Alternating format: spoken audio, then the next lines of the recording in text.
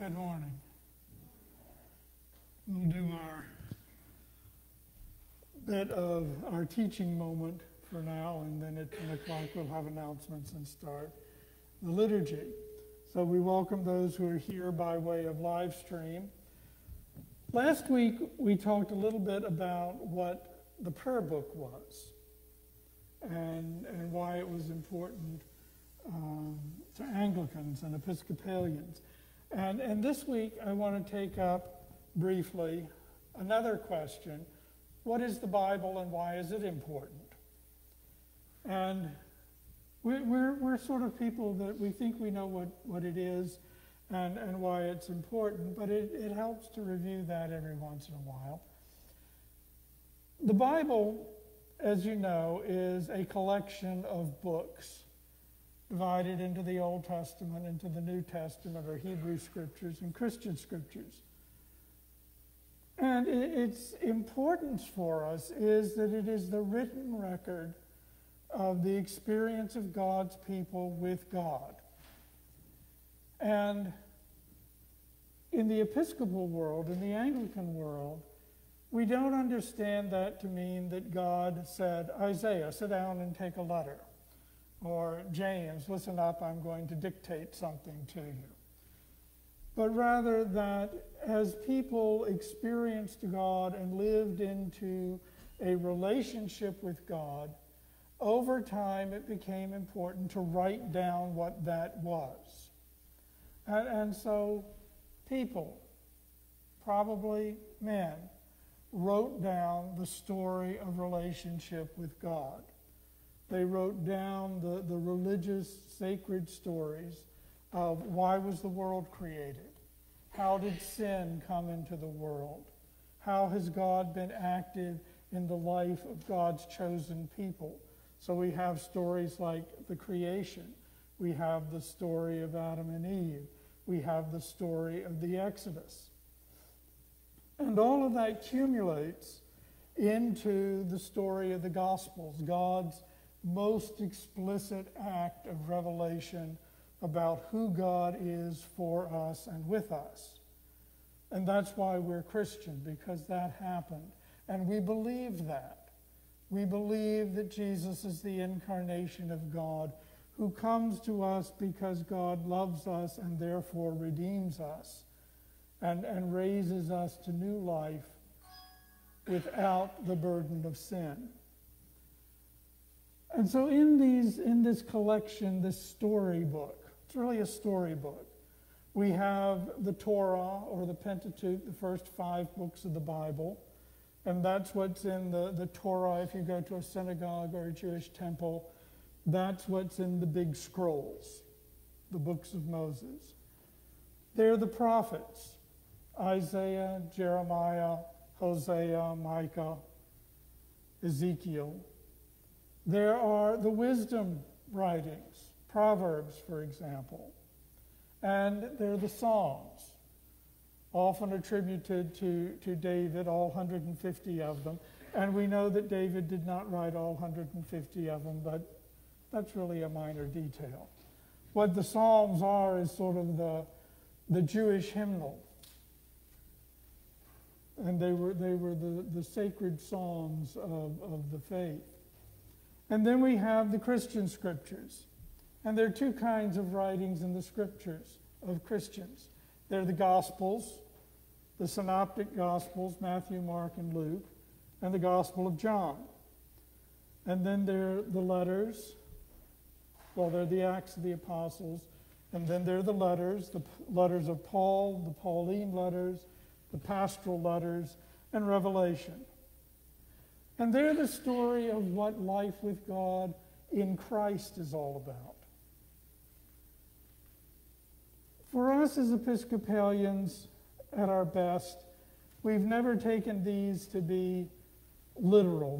The Bible is not the answer key in the back of your Algebra 1 book that had all of the odd answers in it, which all of us devotedly read frequently and were frustrated when the teacher only gave the even-numbered problems for homework. God's like that sometimes too. But the point is that the story, the way we see Scripture, the way we engage this book of stories, is as a living document or set of documents that speak to us, that God continues to speak to us. And we continue to hear through Scripture what God is saying to us at this time. And so we have to engage the Scripture. We have to think about it and pray on it and question it and wonder about it. And we experience Scripture living because sometimes it really speaks to us and sometimes it just doesn't have anything to say. And sometimes one passage just touches our heart deeply and the same passage a week later doesn't have much to say to us. So it's a living story in which we still participate. It's a living story in which we are living forward into God's plan and will. And it's a collection of stories through which God continues to speak to us, to give us guidance, to give us hope, to give us a sense of who God is and who we are, to give us a sense of what the relationship is between God and God's people. So Scripture is an incredibly rich resource. But Scripture is also our standard. To be a faithful Christian means we live within the parameters of Scripture. And the challenge there is that sometimes it's pretty clear. Thou shalt not murder. Got it. And then there's love your neighbor as yourself, which sounds simple enough and clear enough. But you gotta work with it. You gotta live with it. You gotta figure out what loving yourself and loving your neighbor is all about. And it's a daily process. It's a process of looking at words like, take, eat, this is my body which is given for you. And exploring what that means. It's about taking Scripture that was written in the first century, in language of the first century, and concepts of the first century, and being willing to ask, okay, so what's the point? What does that mean for us today? So the fun of Scripture is that kind of give and take. It's an engagement with God. It's an engagement with ourselves. It's an engagement with each other. And it has all of the core things. And it governs our life in the sense that everything we do, we think, needs to be consistent with Scripture. So we can't say as Christians, it's okay to murder because, that's an expedient way of dealing with people. Scripture doesn't allow that. We can't say, I don't want to love my neighbor. I hate my neighbor. Scripture doesn't allow that. Jesus is the Christ of God is a core value. If you're going to be Christian, that has to be a yes. Okay? So, my recommendation to you is to take up Scripture. Don't try to read it like a novel, starting at Genesis 1, because I can tell you by the time you get midway through Leviticus, you're going to be worn out. Take the lectionary, the daily office lectionary in the back of the prayer book, and read a bit each day. Maybe the way you do it is for a month, read the Old Testament lesson. And for a month, read the epistle. And for the next month, read the gospel. And then start over again with wherever it is on the day. There's a lesson for every single day. Or maybe you just want to focus on a particular book, a gospel, a prophet, an epistle. Engage the book. It is for us the sacred Scriptures. It is for us the holy texts that tell us who God is and who we are and what the foundation of our living is. And when we take Scripture and combine it with the prayer book, we have two resources of dialogue and relationship with God that shape our relationship and dialogues with one another. Okay. So that's it for this day. Announcements. A couple of things. In your bulletin, you will find the day school fall plant sale. Edie said it's a little tight this year because that's the way it turned out. So if you would like to buy mums in support of the day school, the form is in your bulletin. Fill it out and write a check, and you can put it in the offering plate when you come up for communion if you want, or leave it on top of the piano after church, or call the office by Tuesday at noon to place your order. It's 8-inch pots, $7 a piece, red, yellow, bronze, and purple. And that's their fall fundraiser.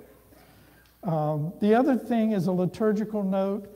We're in Rite 2 for a while, and what we're going to do with prayers of the people is use all of them. And so each week the prayers of the people is going to be a different form from the Book of Common Prayer.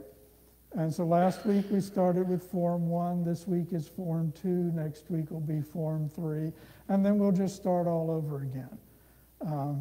Part of that is just to use the resource that's there for us in our prayers. And part of it is to give you an experience of that variation and see where it takes us. It seems to me we do a lot of things over and over and over and over, the same. And maybe sometimes our prayer life needs the little jolt of doing it slightly different, so we remember what we're doing and why. Okay. Jim, you had something you wanted to announce.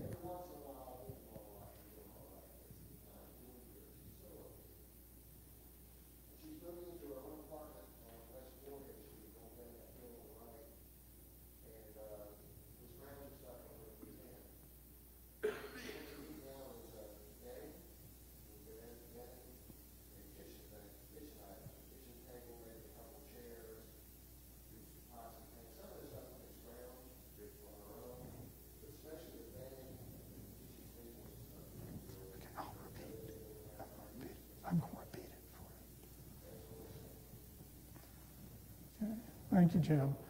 For our off-screen audience, that was a petition request by Jim that there's a person whom he knows, a woman who is in need of some assistance in terms of bedding and some simple furniture, a kitchen table and a couple of chairs and kitchen things like pots, pans, plates.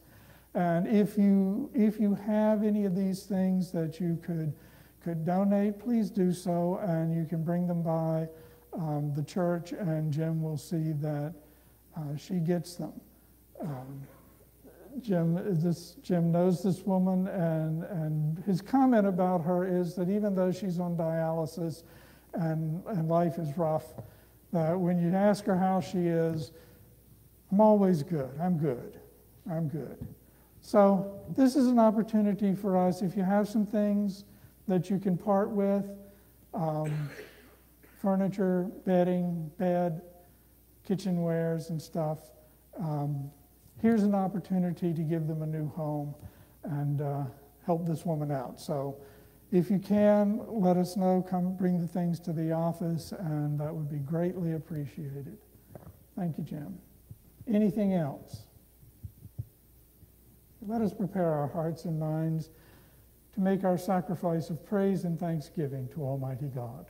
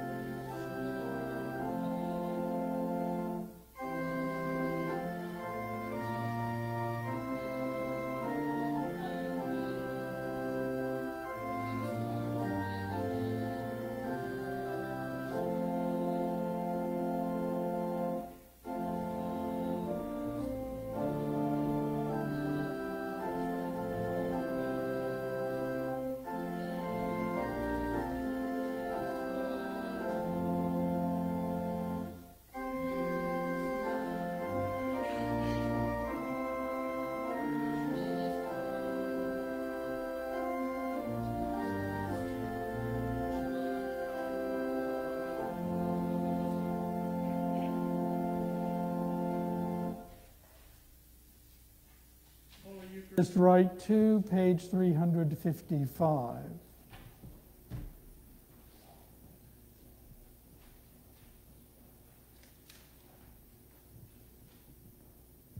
Blessed be God, Father, Son, and Holy Spirit.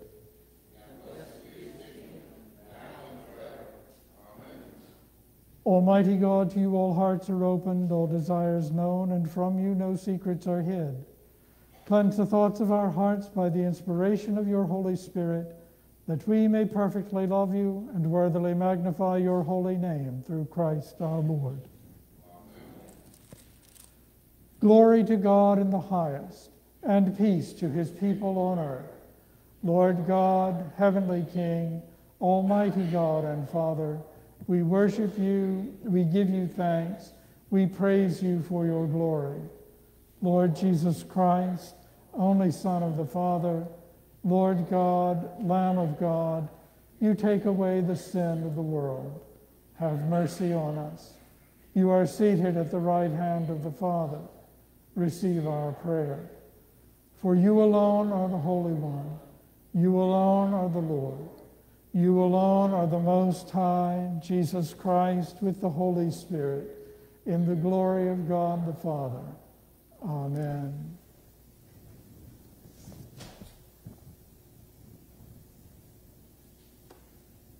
The Lord be with you. Let us pray. O God, because without you we are not able to please you, mercifully grant that your Holy Spirit may in all things direct and rule our hearts, through Jesus Christ our Lord, who lives and reigns with you and the Holy Spirit, one God, now and forever.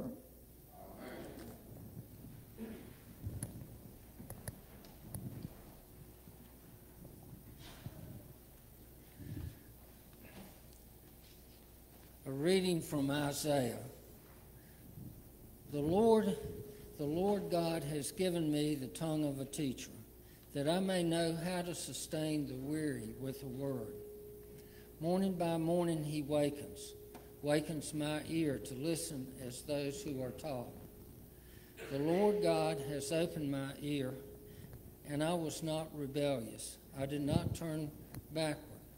I gave my back to those who struck me, and my cheeks to those who pulled out the beard. I did not hide my face from insult and spitting. The Lord God helps me. Therefore I have not been disgraced. Therefore I have set my face like flint, and I know that I shall not be put to shame. He who vindicates me is near. Who will contend with me? Let us stand up together.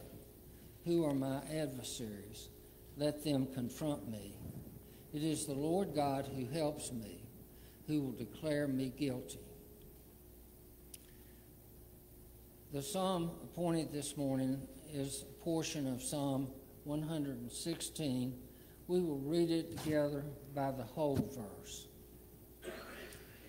I love the Lord because he has heard the voice of my supplication, because he has inclined his ear to me whenever I call upon him. The cords of death entangle me. The grip of the grave took hold of me. I came to grief and sorrow. Then I called upon the name of the Lord. O Lord, I pray to you, save my life. Gracious is the Lord and righteous. Our God is full of compassion. The Lord watches over the innocent. I was brought very low, and he helped me. Turn again to your rest, O my soul, for the Lord has treated you well. For you have rescued my life from death, my eyes from tears, and my feet from stumbling.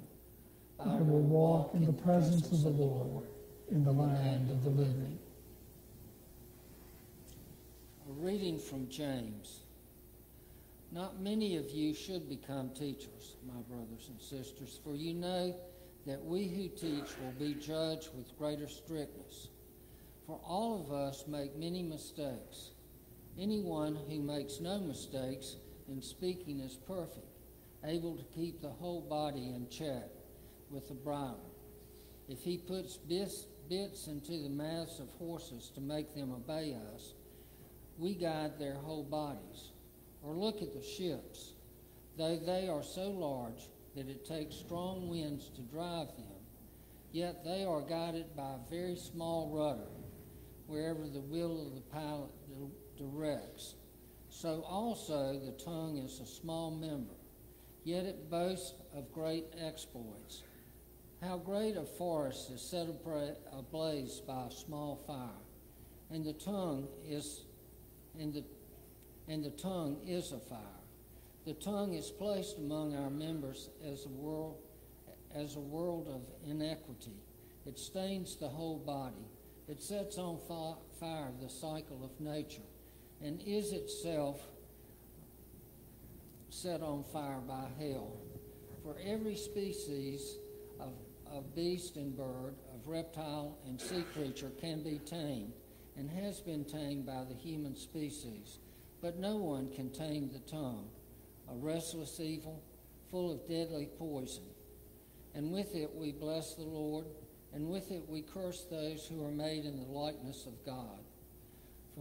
From the same mouth come blessing and cursing. My brothers and sisters, this ought not to be so. Does a spring forth from the same opening both fresh and brackish water? Can a fig tree, my brothers and sisters, yield olives or grapevine figs? No more can salt water yield fresh. Hear what the Spirit is saying to the people of God. Thanks be to God.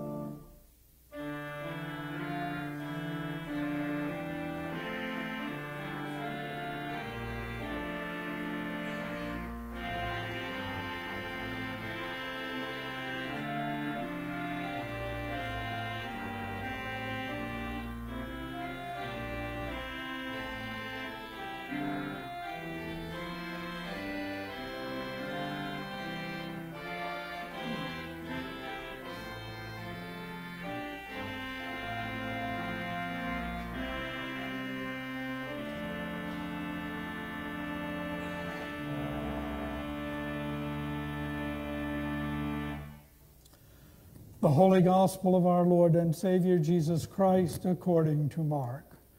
Glory to you, Lord Christ. Jesus went on with his disciples to the villages of Caesarea and Philippi.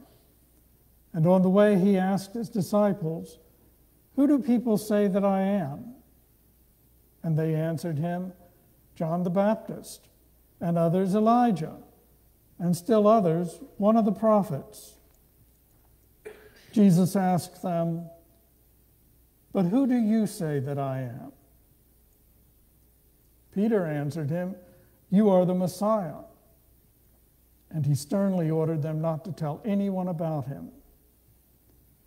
Then Jesus began to teach them that the Son of Man must undergo great suffering and be rejected by the elders, the chief priests, and the scribes, and be killed, and after 3 days rise again. He said all this quite openly. And Peter took him aside and began to rebuke him. But turning and looking at his disciples, he rebuked Peter and said, "Get behind me, Satan, for you are setting your mind not on divine things, but on human things." Jesus called the crowd with his disciples and said to them, "If any want to become my followers, let them deny themselves and take up their cross and follow me.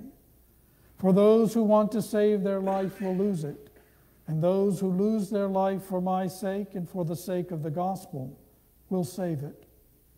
For what will it profit them to gain the whole world and forfeit their life? Indeed, what can they give in return for their life? Those who are ashamed of me and of my words in this adulterous and sinful generation, of them the Son of Man will also be ashamed when he comes in the glory of his Father with the holy angels." The Gospel of the Lord. Praise to you, Lord Christ.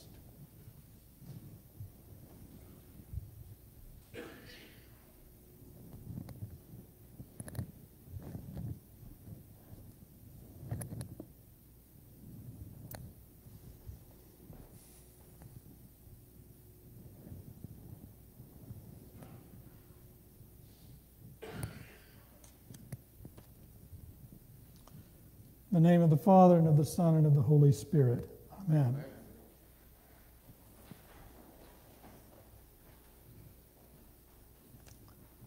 As always, the lesson from Isaiah starts us off on a good footing. And it was especially heartening to me to begin with, "The Lord God has given me the tongue of a teacher." And there are others in the congregation who are comfortable with that. You've been teachers. Are teachers. And the thing that Isaiah is saying in this part of Isaiah, which is the second part, so he's talking to a people in exile. He's talking to the people of God in Babylon. And he's talking about teaching in the sense that where, or at least in part, the sense where Israel always got in trouble was when they forgot what God had taught them, when they forgot the lessons they had learned, when their teachers were not good and didn't teach them well how to live with God. And so teaching is an extremely important, serious matter. That's not just about the conveyance of information or data. It's about the forming and the shaping of a person who is learning. Their thinking, their understanding, their capacity to respond, their capacity to be creative. I mean, there are all those, for example, stories about children learning to color within the lines. Now, as you know, most little guys have no respect for lines on the page whatsoever. The exercise is all about color and making lots of colors together. And then they get in school and the teacher teaches them, well, you have to stay within the lines. And for some kids, that's crushing. It sucks the creative air out of them. It's not a discipline. It just is a crushing of their creativity. Now, for other kids, it's about learning a discipline. And for others, I had a parishioner in New London who was a very talented artist. And he had a wonderful, interesting style. He knew how to draw within the lines when he needed to, and he could make things look very realistic. But his sky was as likely to be orange or green as it was to be blue. And sometimes it was red and orange and green and blue. So teaching is a subtle kind of thing, and it has impacts. It impacts those whom we teach, our children, ourselves, our friends. And so the prophet was recalling to Israel to remember what you have learned. And if you are a teacher, do it well. Because what is at stake is the heart and soul and mind and well-being of the student. And then we get to James, and sort of the mood changes entirely. I suspect that James's community had been undergoing a siege where some chatting around the edges, the parking lot conversations, and other miscellaneous malicious gossip had become a problem. And James was really getting on their case about using their tongue and pointing out to his community and to us how malicious we can be verbally. And like teaching, that has impacts, some of which we know, some of which we intend, some of which we don't intend, and some of which we never know. But what we say and what we don't say, how we say it, and when we say it, matters. Carl Dudley, who was one of the early leaders in congregational development, talked about small parishes, and he said, you know, the thing we always hear that gossip is a terrible thing. And he said, in a small parish, gossip is an essential thing. Think about this for a minute. Because gossip is not in a small parish, in a small town, necessarily malicious or trying to get at somebody or have you heard? But Carl Dudley said, my experience of it is it's news. It's the way the community shares its news. Did you hear that Mabel had a fall and she's not doing well? We need to do something. Can you believe what my kid did? Can you believe what your kid did? that it's a way of communicating, and it's a way of being connected. It's a way of being in touch. And that's a whole different thing from malicious gossip, which is intended to hurt. It's intended to spread bad news. It's intended to say bad things. Now, of course, we in the South all know that the cover for that is that wonderful phrase, bless your heart. And bless your heart determines the whole tone of what the conversation is going to be. But what James wants us to remember is that the tongue, our speaking, has great power. And because it has great power, how we use it is extremely important. It has the power to build up, the power to encourage, the power to give hope, the power to express sorrow, the power to express lament, the power to articulate commitments. And it has the power to destroy and maim and hurt and undermine. not only is language important, but how we speak it. And we as Christian people have vowed to seek and serve Christ in all people.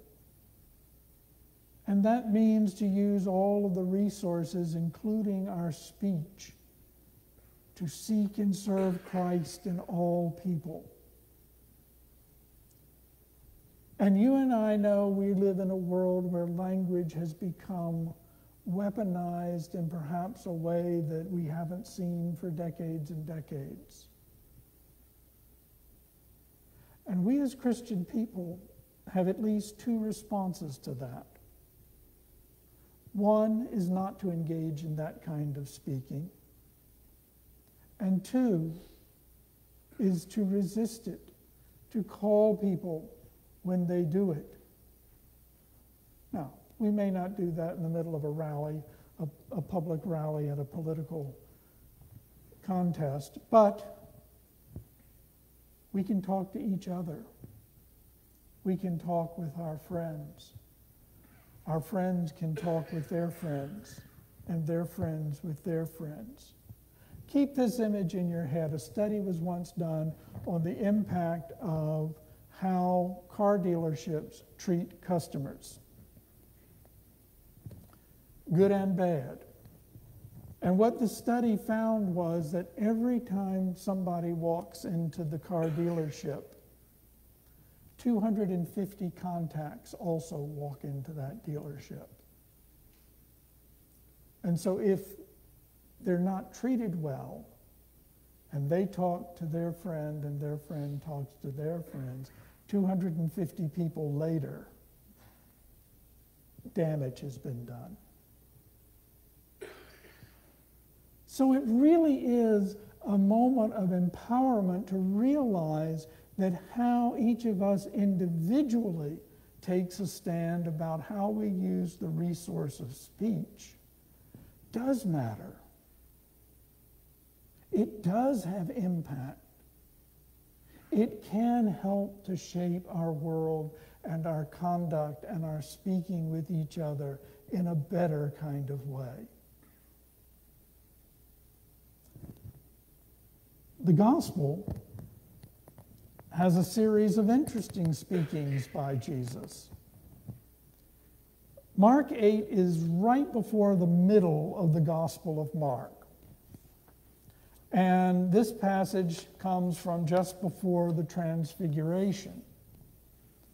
And Jesus is beginning to set them up for what is to come. Jesus is beginning to teach the disciples where the past 3 years with him is going to end up.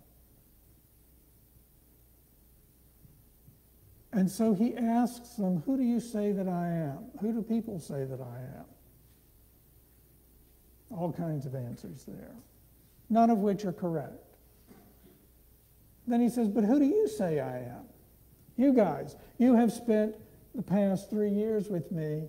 You know me better than anybody. Who do you say that I am? And our good friend, Peter the Impulsive, says, you are the Messiah. You're the Christ. And what does Jesus do?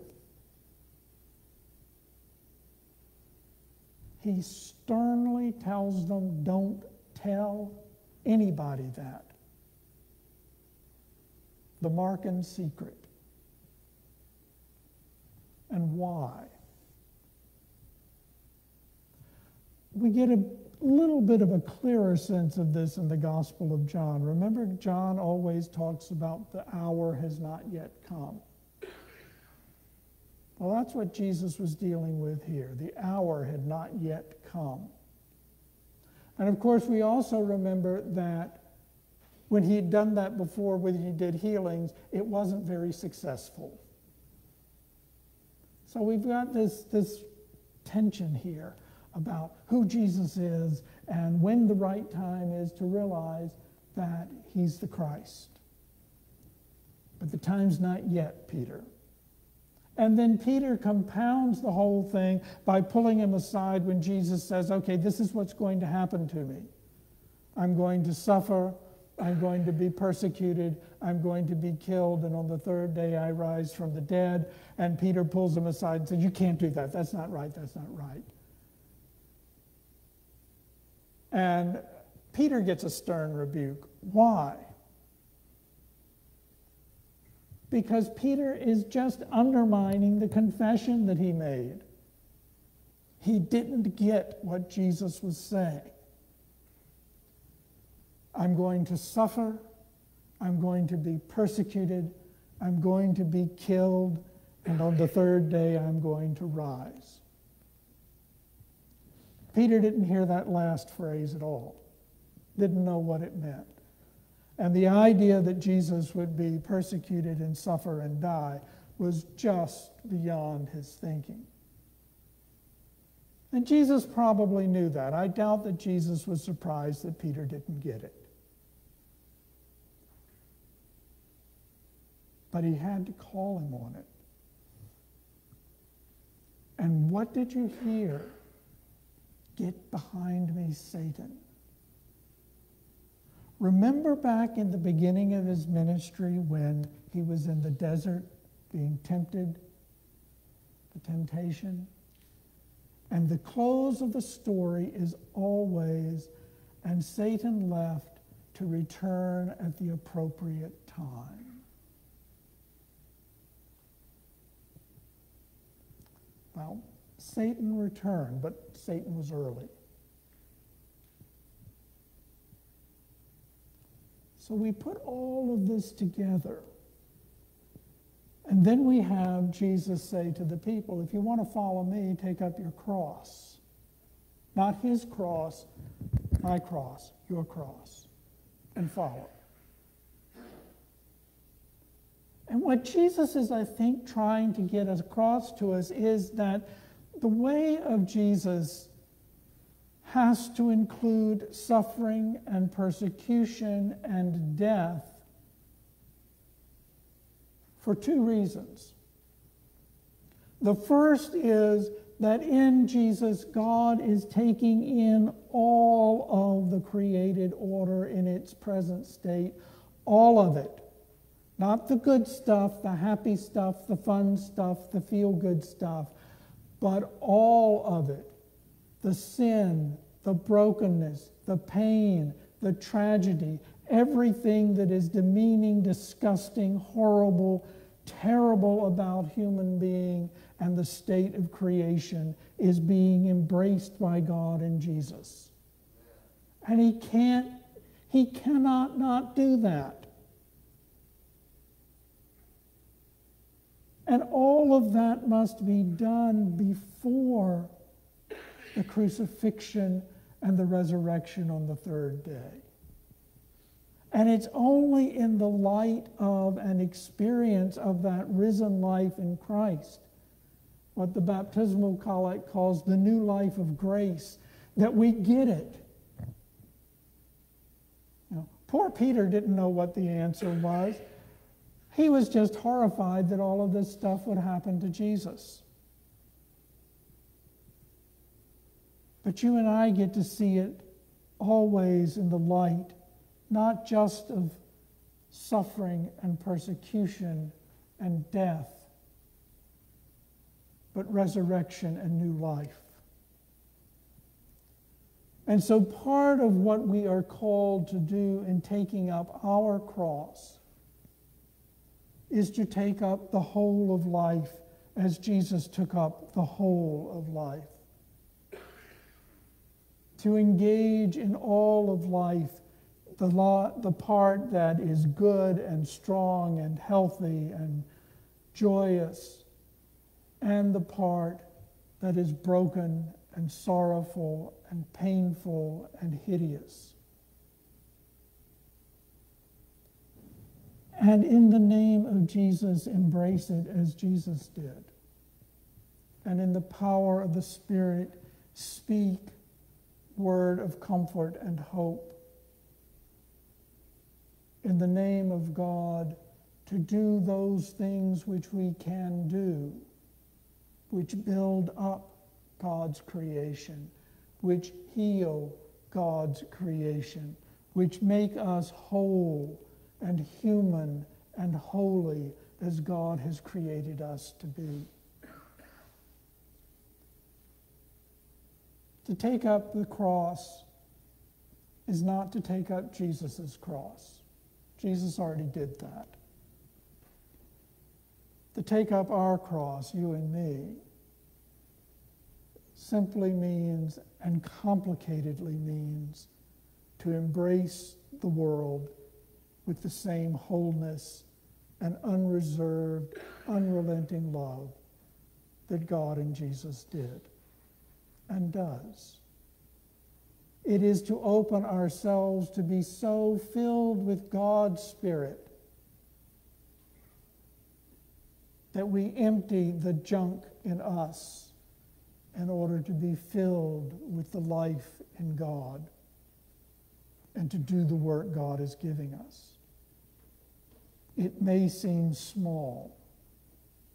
It may not be possible for us to see the impacts of what we do and how we do it, what we say, and the ways we say it. What Isaiah and James and Mark remind us today is that it matters. It does matter.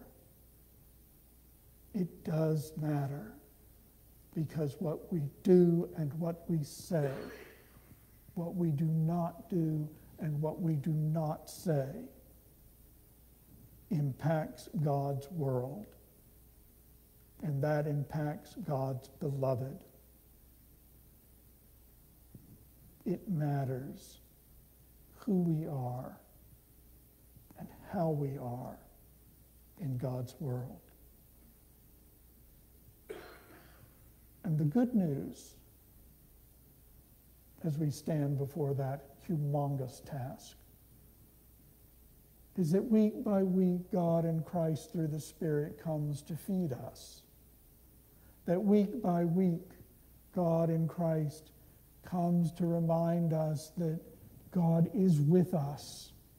God is in us. God is through us. Day by day in our conversation with God, the same is affirmed as God comes to us through the Son and the Spirit. And what does all that mean? That no matter how bad things are, no matter how good things are, no matter where we are, we can do, we are empowered to do the work God is giving us for the good of God's creation and all who dwell therein.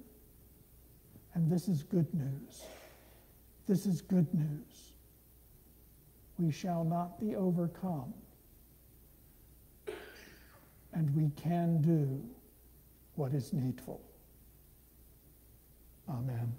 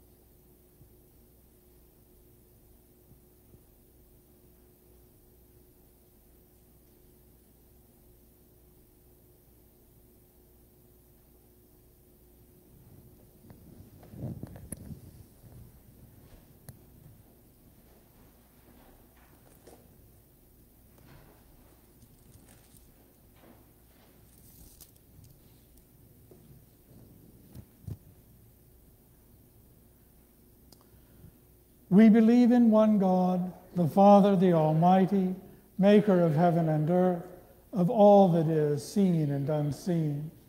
We believe in one Lord Jesus Christ, the only Son of God, eternally begotten of the Father, God from God, light from light, true God from true God, begotten, not made, of one being with the Father.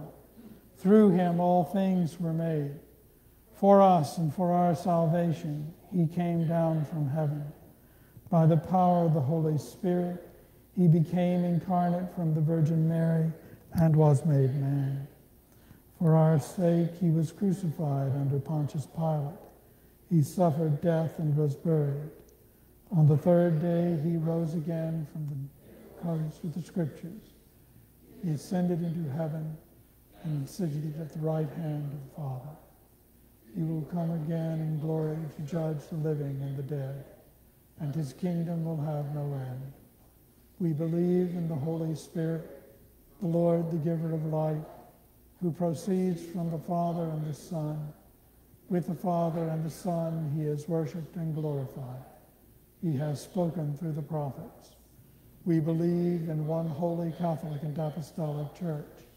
We acknowledge one baptism for the forgiveness of sins. We look for the resurrection of the dead and the life of the world to come. Amen. For the prayers of the people, we will use Form 2, found on page 7 of the Bulletin and found on page 385 of our prayer book. I ask your prayers for God's people throughout the world, for our bishops and other ministers, especially Justin, Archbishop of Canterbury, Michael, our presiding bishop, Samuel, our diocesan, and our suffragan, and William, our interim rector, and for all clergy and people, for this gathering, and for all ministers and people. Pray for the church.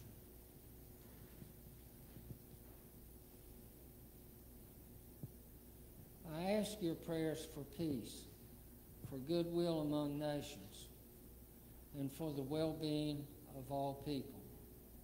Pray for justice and peace.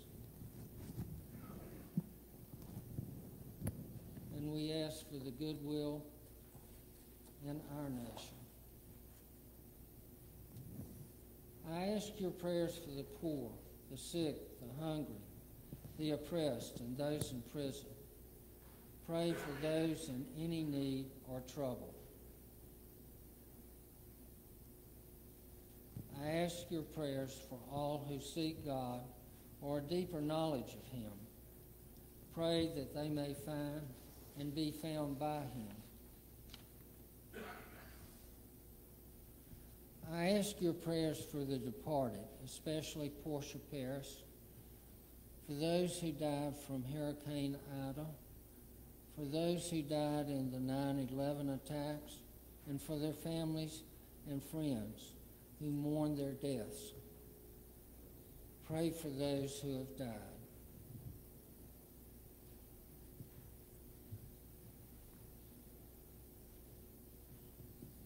I ask your prayers for Tish, Kathy, Janet, Steve, Sam, Ann, Mary Beth, June, the Saxton family, Brother Stephen, Stan, Mike, James, Pierre, Marie Noel, Mary, Lisa, Francine, Ann, Jana, Cindy, Mike, Elizabeth, Ann, and Dan, Mitchell, Addison and family, Mary and family, Nathan and family, Angela and Chris, and Claire. For those who suffer and are rebuilding after Hurricane Ida.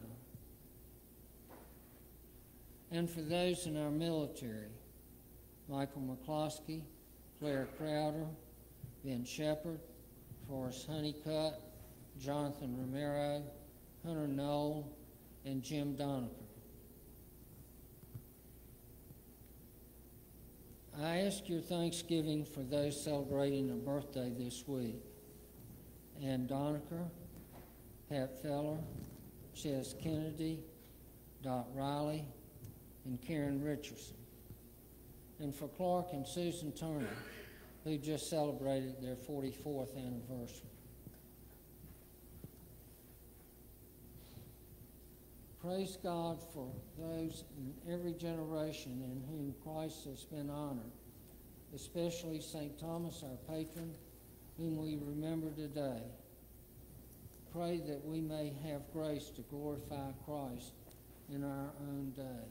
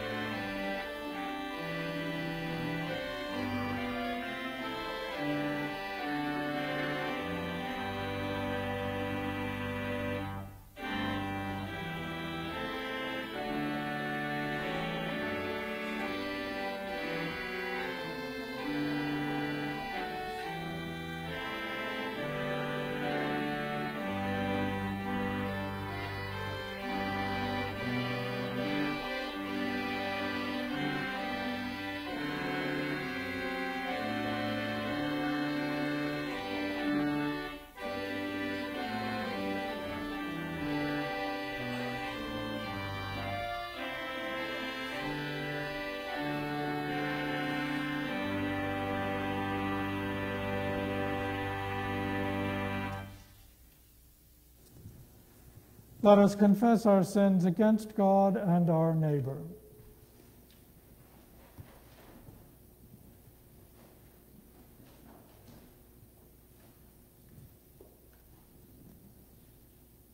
Most merciful God, we confess that we have sinned against you in thought, word, and deed, by what we have done and by what we have left undone. We have not loved our neighbor. We have not loved our neighbors as ourselves. We are truly sorry, and we humbly repent. For the sake of your Son, Jesus Christ, have mercy on us and forgive us, that we may delight in your will and walk in your will, the glory of your name. Amen.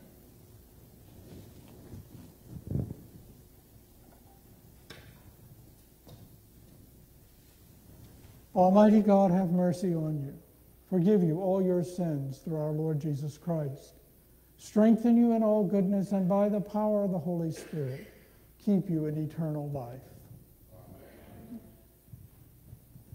The peace of the Lord be always with you.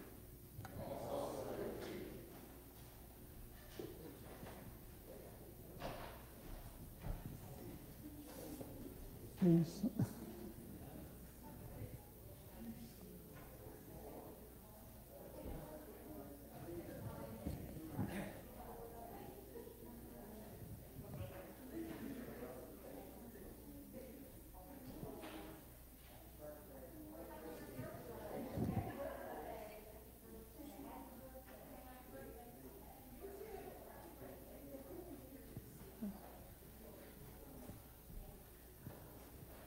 Walk in love as Christ loved us and gave himself an offering and sacrifice to God.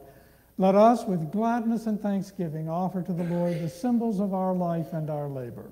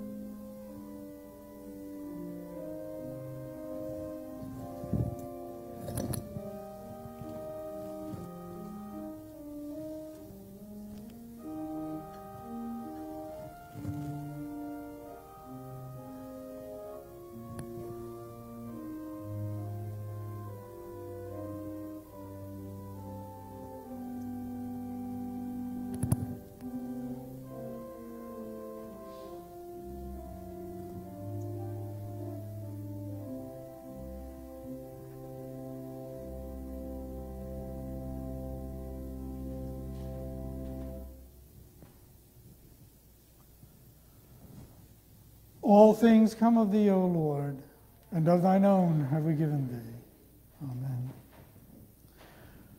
The Holy Eucharist is offered to the glory of God and in thanksgiving for our Lord and Savior Jesus Christ, with special intention this day for those who suffer in this world from its brokenness, from our sinfulness, from tragedies, and especially we remember in this weekend those who died and those who mourn in the tragedy of 9/11.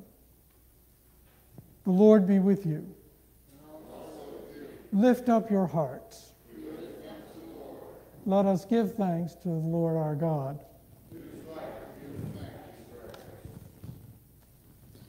It is right and a good and joyful thing always and everywhere to give thanks to you, Father Almighty, Creator of heaven and earth. For by water and the Holy Spirit you have made us a new people in Jesus Christ our Lord, to show forth your glory in all the world. Therefore we praise you, joining our voices with angels and archangels and with all the company of heaven, who forever sing this hymn to proclaim the glory of your name. Holy, holy, holy Lord, God of power and might. Heaven and earth are full of your glory. Hosanna in the highest. Blessed is he who comes in the name of the Lord. Hosanna in the highest. We give thanks to you, O God, for the goodness and love which you have made known to us in creation, in the calling of Israel to be your people, in your word spoken through the prophets, and above all in the Word made flesh, Jesus your Son. For in these last days you sent him to be incarnate from the Virgin Mary, to be the Savior and Redeemer of the world. In him you have delivered us from evil and made us worthy to stand before you.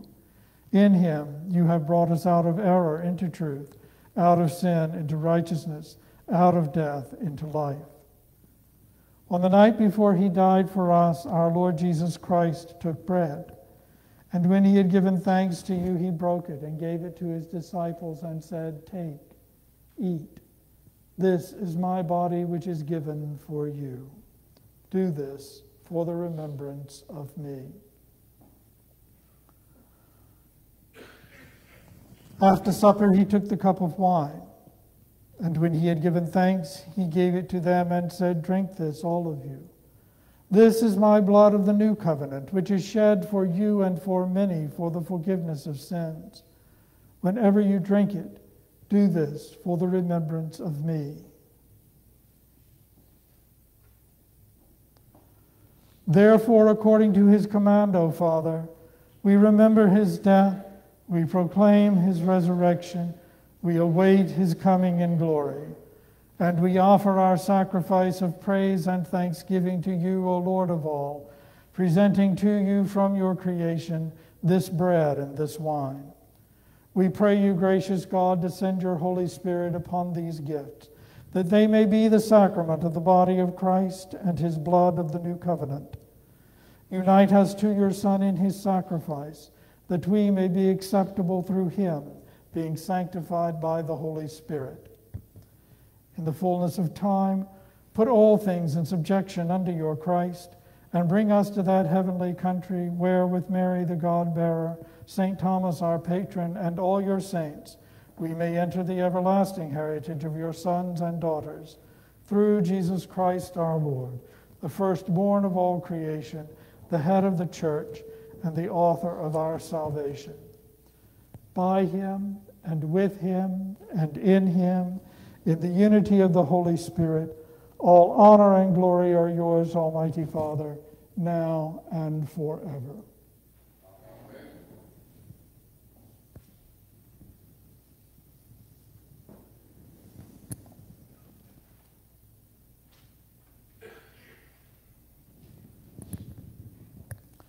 And now, as our Savior Christ has taught us, we are bold to say, "Our Father, who art in heaven, hallowed be thy name.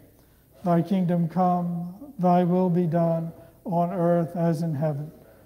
Give us this day our daily bread, and forgive us our trespasses, as we forgive those who trespass against us. And lead us not into temptation, but deliver us from evil. For thine is the kingdom, and the power, and the glory, forever and ever. Amen.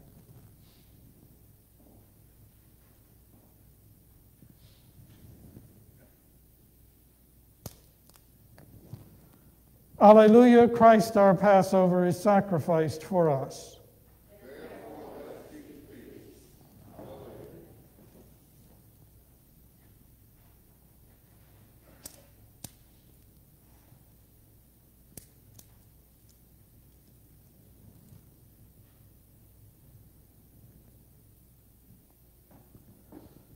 Behold the Lamb of God, behold him who takes away the sin of the world.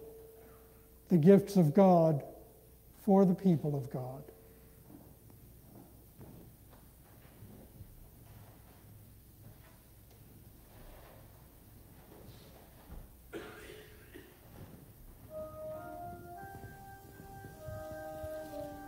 The body of Christ, the bread of heaven. The body of Christ, the bread of heaven.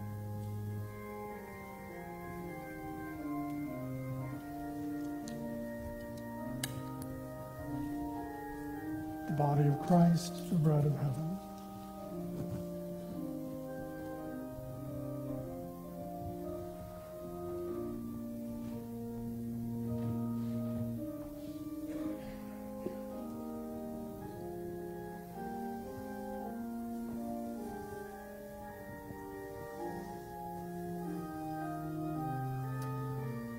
The blood of Christ, the cup of salvation. The blood of Christ, the cup of salvation.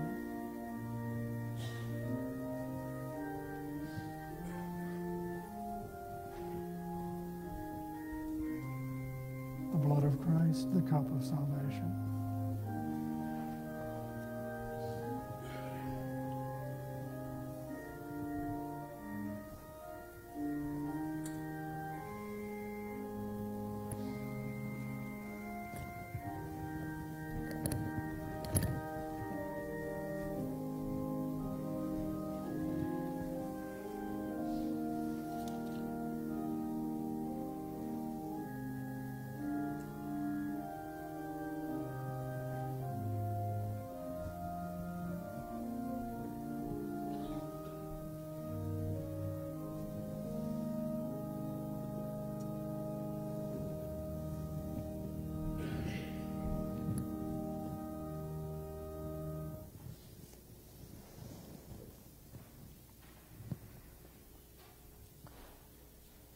The body and blood of Christ given for you.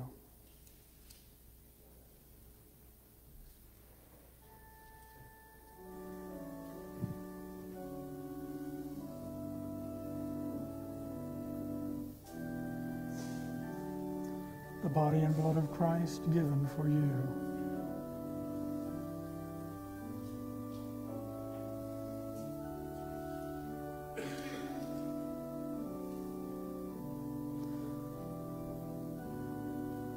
The body and blood of Christ given for you.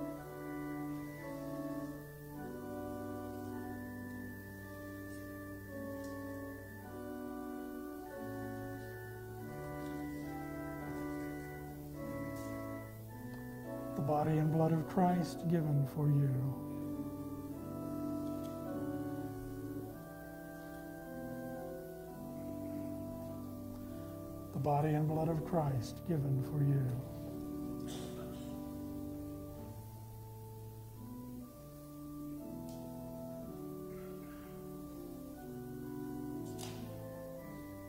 The body and blood of Christ given for you.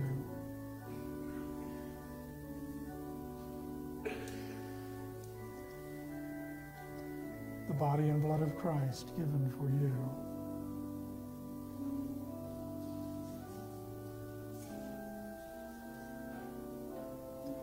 The body and blood of Christ given for you.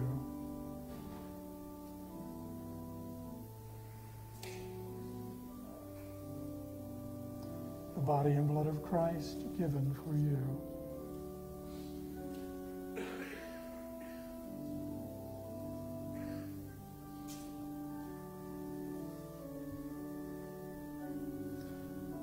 The body and blood of Christ given for you.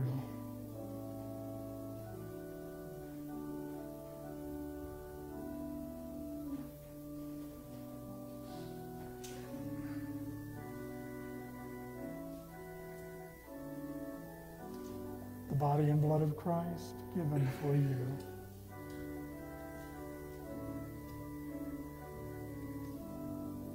The body and blood of Christ given for you.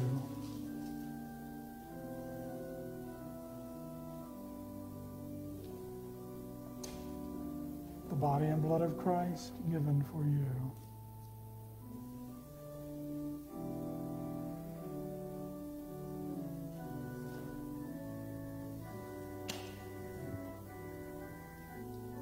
The body and blood of Christ given for you.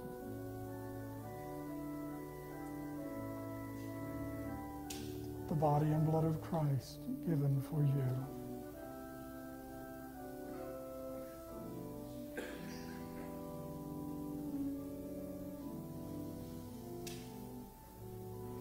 The body and blood of Christ given for you.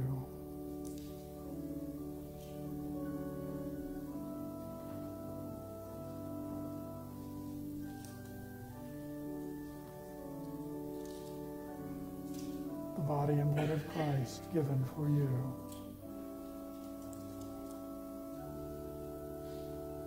The body and blood of Christ given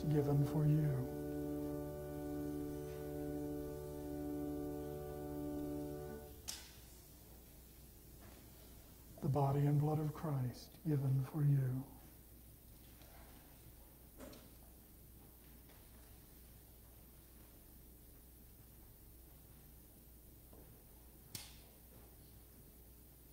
The body and blood of Christ given for you.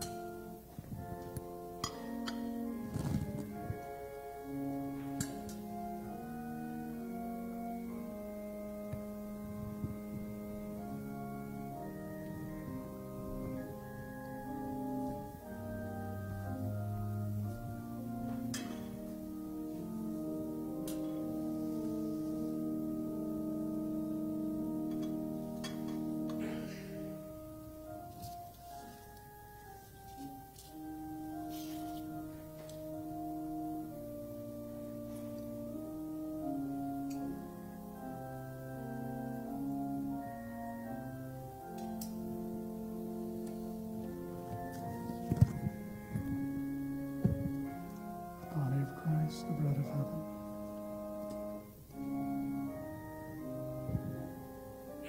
The blood of Christ, the cup of salvation.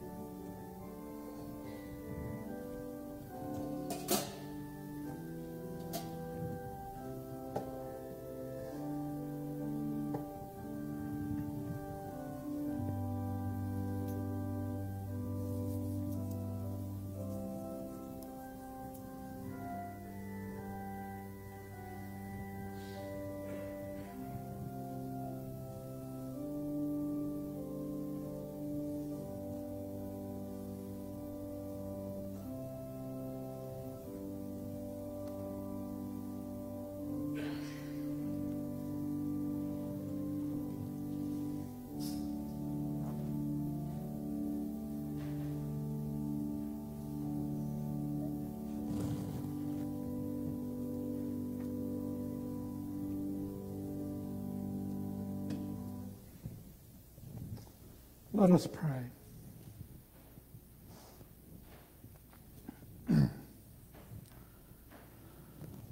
Eternal God, Heavenly Father, you have graciously accepted us as living members of your Son, our Savior, Jesus Christ, and you have fed us with spiritual food in the sacrament of his body and blood. Send us now into the world in peace, and grant us strength and courage to love and serve you with gladness and singleness of heart, through Christ our Lord. Amen.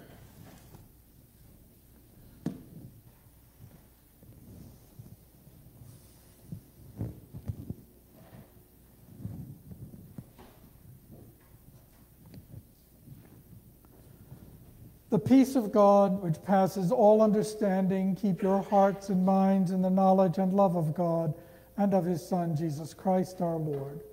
And the blessing of God Almighty, the Father, the Son, and the Holy Spirit be upon you and remain with you this day and evermore.